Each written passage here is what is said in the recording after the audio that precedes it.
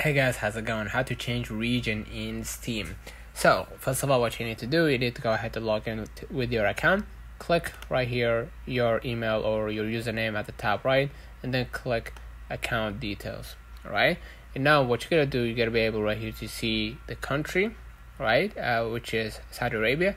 If you want to update your store country, just go ahead and click update your store country. It says right here your country is part of your Steam account settings. Your country's setting affects what you see on Steam store, the currency you see prices in the currency of your wallet. Okay, so if you haven't been able to change it, even though you haven't actually moved out of your country, you need to use VPN so you can change your location, and then you're gonna be able to change it through Steam with the same settings.